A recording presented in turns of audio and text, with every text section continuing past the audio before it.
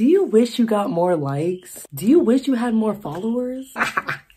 Well, I'm here to help you, to give y'all some tea and tips and tricks on how to make your Instagram pictures look bomb.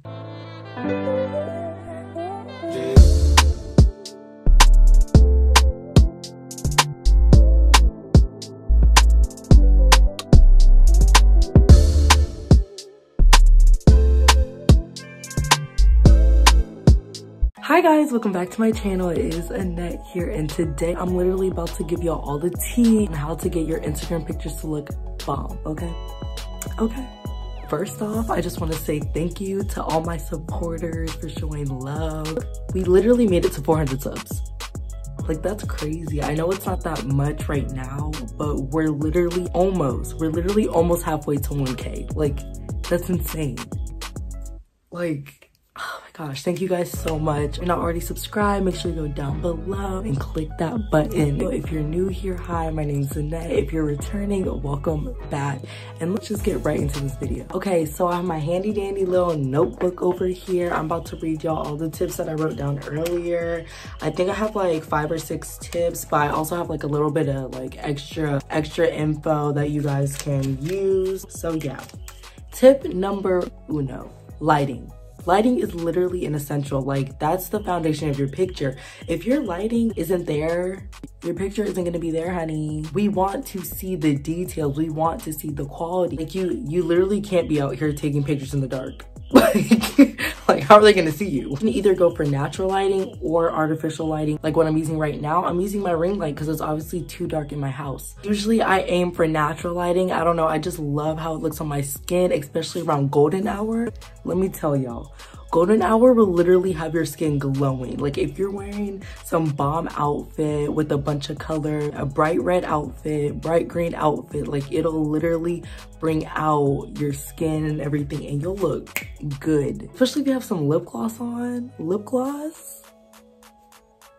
Golden hour will literally bring out like everything. Your highlight will be popping, your lip gloss will be really another essential. Like, your pictures will turn out great. The sun will literally bring out all your features. Like, it'll get you right. Like, your skin will look amazing. Thank me later, trust me. So also, if you're interested in using a ring light, what I'm using, I think it works perfectly fine if it's too dark outside, or let's say you were getting ready and you took too long and it gets dark outside, you can't really use that lighting. So I would use my ring light. So the ring light I got comes with this little like camera clicky thing, and you can literally take pictures like so easily without having to like press the button constantly. So this comes in handy with taking pictures. I definitely recommend getting a ring light, because when the sun goes down or you just don't have the best lighting in your house or like literally anywhere, you can just use your ring light. Tip number 2, quality. Quality matters. Like, this is, apart from lighting, like, your quality is really big for your picture. People like seeing details. People like seeing colors. The tiny details in like a purse or like a headband or your earrings. Like, people love pictures that pop, okay? They don't want to be looking at some fuzzy picture you took with your iPhone 4, cracked camera. Come on. I'm sorry to the Android users. It's just not gonna work. It's just not gonna work. I'm kidding.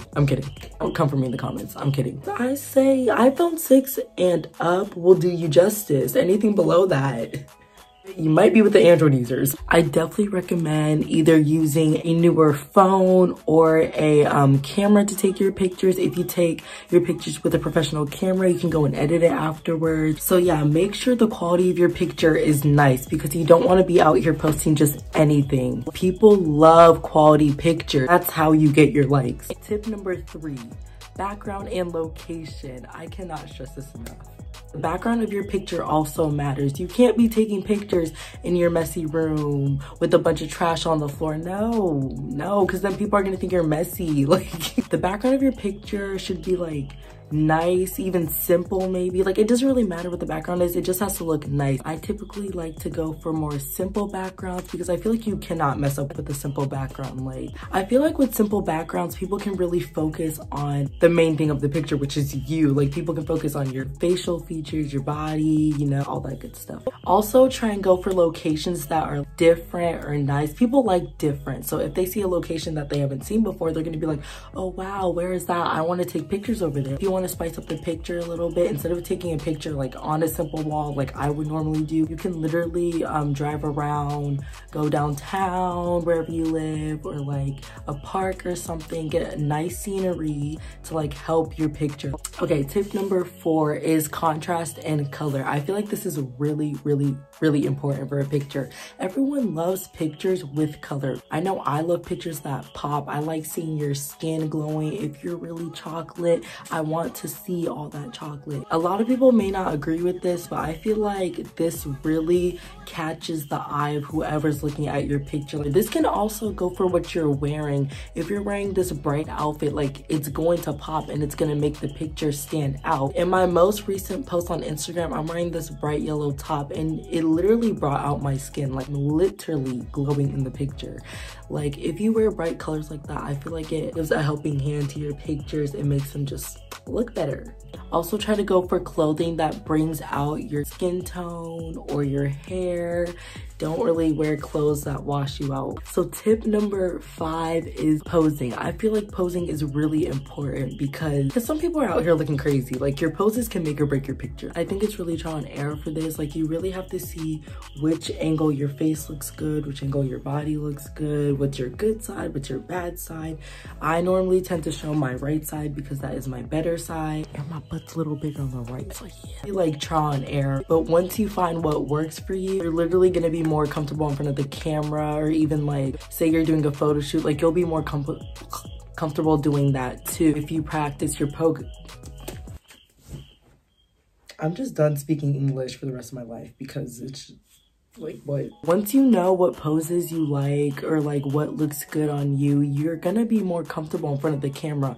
And also, like, say you don't really like when people watch you when you're taking pictures, like, you're gonna be more comfortable because you know what looks good on you. You're not out here looking silly. So tip number 6 is be yourself. Literally be yourself. Like, you don't want to give anyone a different perception of you or like the fake you. Don't do things for other people. Like, do it for yourself. Pose how you want to pose, wear what you want to wear, but make sure you're being yourself. What you post on Instagram is how people view you and how they get like a sense of how you are. Because you know, on Instagram, you know a lot of people, but there's also people that you've never met before. So if you're out here posing like someone else, that's how they're gonna think you are. If you're out here wearing something that you would not wear in person, like, you get what I'm saying? Like, it's just not, it's not it. Here's a few extra tips just cause like I just randomly wrote them down. This kind of goes along with background and location. I feel like if you're trying to go for a certain aesthetic, you should go for a certain background.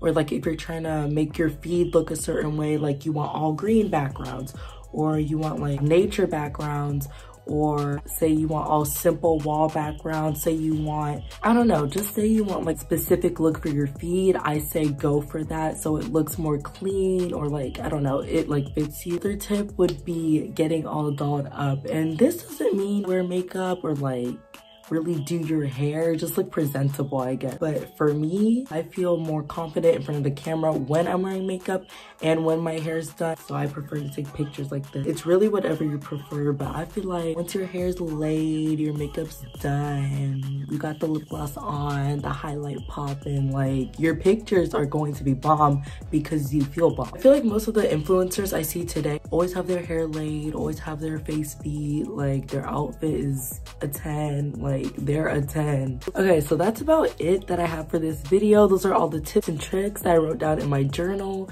So yeah, I hope you guys enjoyed this video. Don't forget to like, comment, and subscribe, and I'll see you guys in the next video. Bye.